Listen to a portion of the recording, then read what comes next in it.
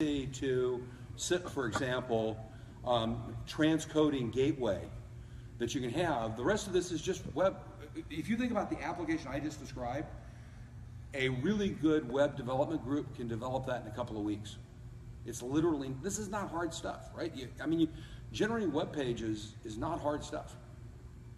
So so what you have is you have a server, because remember you have a server that's doing all those web pages, and then when it clicks on actually communicating, it's telling, basically it's selling some JavaScript to the browser and saying, build an IP connection to this gateway. The gateway knows on the other side to build using SIP to build a connection to Bob's device, and now you have a connection running video between the two of them so they can have a video call or an audio call. So, I mean, this stuff is not that hard to build and add on. And all of a sudden you're changing your service model of what you're delivering to your customers. You're not delivering phone calls, you're delivering a much higher level of value proposition. So what is it you sell? I sell SIP phone systems. With manufacturer? Pardon me? With manufacturer? Gaystar. What is it? Gaystar. Oh, okay. Yeah. So in that case, the thing that's going to be really interesting there is to start looking at WebRTC as a protocol in the endpoints. Because if you look at people like, for example, Cisco is now with their Spark using WebRTC in the endpoints. So it's the idea that there's a SIP phone, but there's also going to be a WebRTC phone that you can now register in WebRTC. So that's going to be a very interesting model for endpoint devices, because as more and more people begin to use WebRTC as the way they do the protocol structure for this, there's going to be people who will have a desire to have phones. I mean, it's amazing people still want to have phones. Yeah. There's a lot of comfort in knowing that I can walk up to my desk and pick up a phone and it'll work, versus being on my mobile device or my PC. Sure. So, other questions here, Mr. Green. So,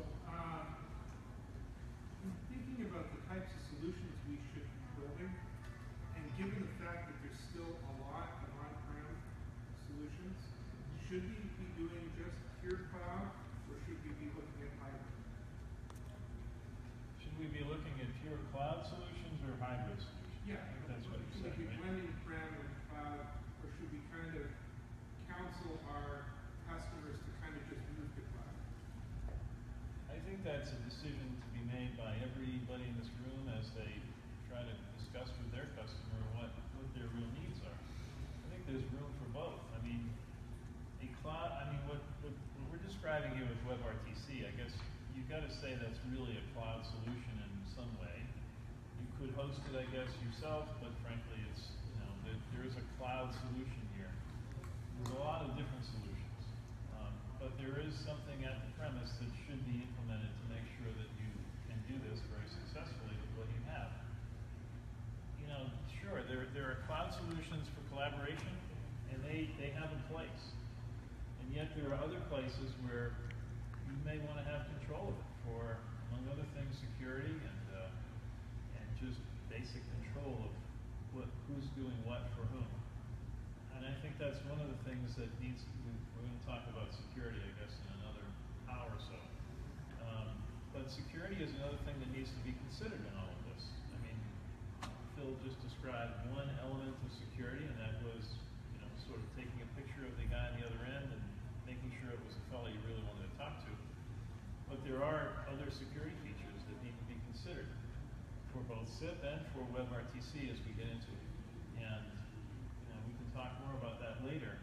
But that is, if you have that concern, and we deal with a lot of companies that are trying to be very secure with what they do with SIP for all sorts of different reasons, legal and otherwise. And basically, it comes down to what the customer's requirements really are. And then I suppose it comes down to how big the customer is and whether they have the resources to actually put something on site, or whether they would prefer to buy something that's already in the cloud and therefore they don't have to worry about it, which I think is one of the main reasons